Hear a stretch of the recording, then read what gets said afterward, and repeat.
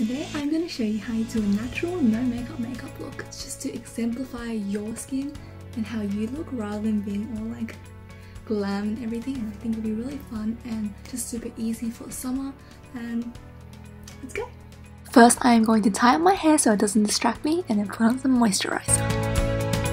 Next, I'm going to apply some sunscreen to protect me from the sun on my face and neck. Now that skin prep is done, I think the most important part is concealer. For natural makeup looks, I don't like to use a foundation or like an overall thing. I just like to spot correct and the general correction of my skin. Take a concealing brush, apply concealer on the back of your hand to warm it up, and just conceal all the areas I feel like have redness or spots. This is also a brightening concealer, so I focus it mainly on the center and middle of my face. I take the other side to smooth it out.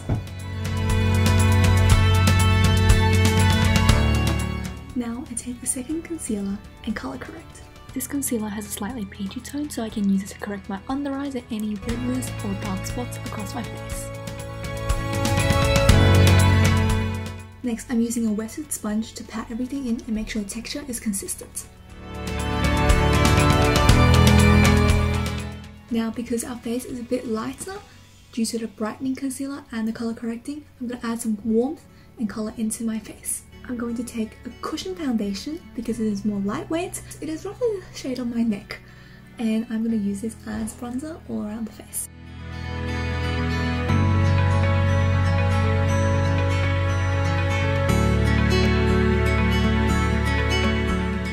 For blush, I'm actually going to take a rosy lipstick. This will act as a cream blush and blends in much more naturally than powdered blush. Using the same sponge to blend it out. The pigment might seem overwhelming and scary at the moment, but in a few moments it will fade away and blend naturally into your skin. Next, some highlighter. I am also using a cream highlighter because it is much more subtle and looks so pretty and dewy on the skin. Taking a little bit on my finger, on my nose. And just a tad on my cupid's bow and chin. Next, eyebrows. This is meant to be clear, except for I put in some black and brown eyeshadow to make it pigmented, and it looks great.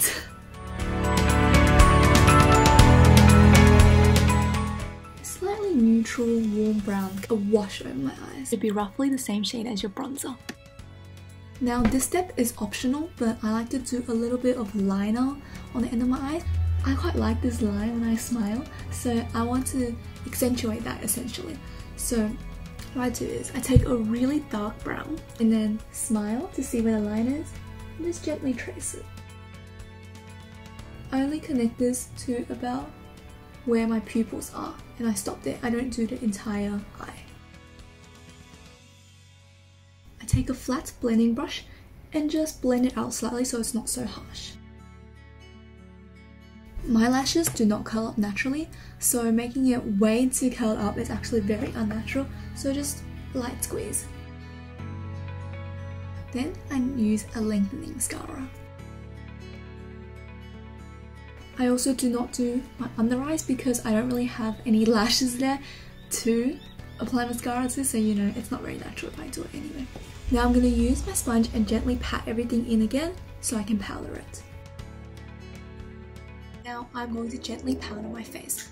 I'm not going to apply all over my face, only the areas that I feel will become oily or like move around. Last but not least, lip gloss. And that's it! You can do a light setting spray if you wish, but I think this is fine just by itself because you have some beautiful cream textures on your face, and I think that's kind of nice. Now normally, if I have pimples or spots, I do not conceal them. I just leave them the way they are because the process of taking off makeup when you have a pimple is so painful and I hate that. Now take out your hair and you're done.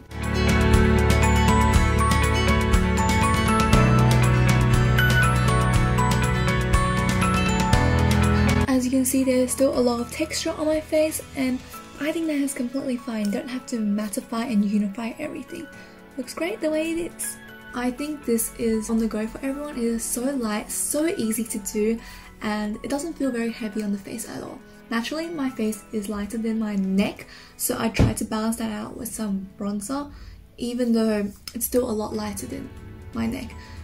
Normally, I would also go in with another powder just to make it match, but that will be just extra things to put on. Thank you guys so much for watching. I hope you enjoyed this video, learned something, and maybe you'll try this out yourself. Make sure to wear SPF and adapt it to your own face shape. See ya!